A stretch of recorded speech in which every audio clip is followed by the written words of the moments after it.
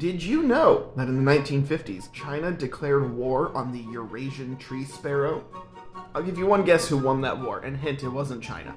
This happened right in the middle of the Great Chinese Famine, and while no one thought that the sparrows were causing the famine, they did think they were furthering the problem and were eating somewhere around 4 kilograms of grain per sparrow per year.